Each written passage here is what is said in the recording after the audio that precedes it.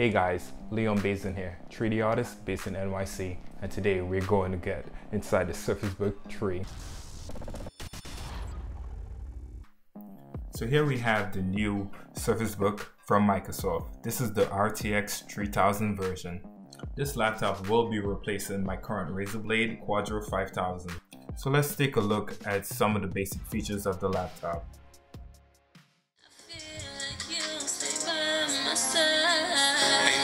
Ain't no one else will take your place. I'll show you out, they know your face, and so you know that I ain't playing. I know that time and days went by. This is like one of the best webcam videos I have seen. Although typing on the keyboard was very smooth and efficient, it was often difficult to see the top function rows on the keys because it's actually color matched to the chassis. This is something Razer does also, but with Razer you have the option to change the RGB colors individually per key. When it comes to the trackpad, I sometimes wish it was a little bit bigger, but it's very precise. Here for instance, the accuracy is almost close to or even better than the mouse in some parts. I really like the look and the feel of the trackpad. With the new Wi-Fi 6 card in this laptop, I'm getting close to Ethernet speeds with this laptop. More on the importance of this later. On the topic of displays, I would say the Razer has a superior quality display compared to the Surface Book. The Razer has an OLED screen which pushes more saturation and deeper blacks. Even with that being the case, I was still able to color calibrate my desktop monitors to my Surface Book laptop. After doing some research, I found out from my previous video that you should not try to detach the screen while the applications are using the GPUs. If you do this, the laptop will freeze and you will have to hard reset it. From a first look perspective, I would say this thing is really light, like one of the lightest things I've held in my hands. The only thing I wish it had was a USB-C port here or SD card. For photographers, they can use this as like an external monitor or something like that where you can just pop it in, back up your files in here, because it does have a 1 terabyte SSD. So this would have been really good if it had that. So let's move on to one of the biggest topics, performance.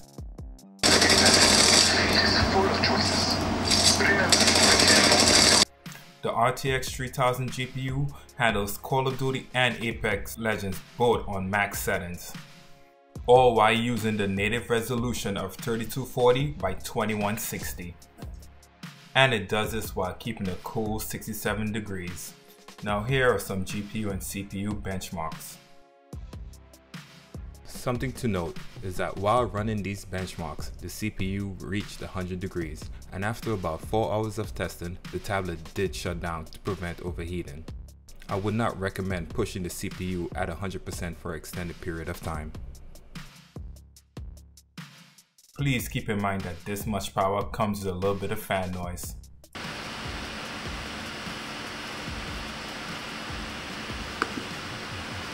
Now let's take a look at some real world usage.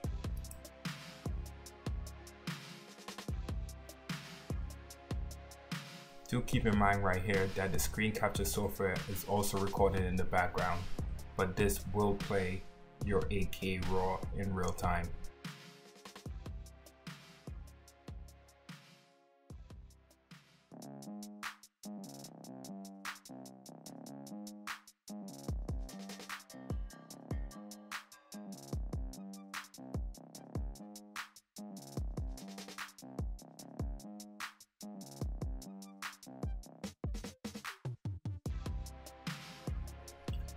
This is the setup I'm using to edit this video right now.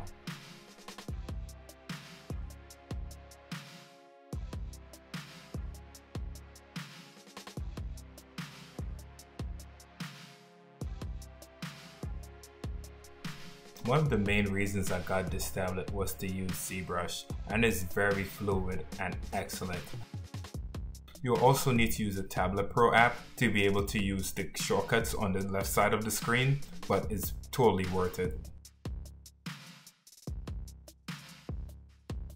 One of the most important programs that I use on a daily basis will be Cinema 4D, and I'm seeing at least twice the improvement over the standard RTX off versus RTX on. Going back to the importance of the Wi-Fi 6 that I mentioned in the beginning, I'm able to have Ethernet speeds over Wi-Fi. This allows me to have my secondary computer render alongside my laptop, and I'm getting like blazing speeds. Here you can see the responsiveness of the viewports with RTX on versus RTX off.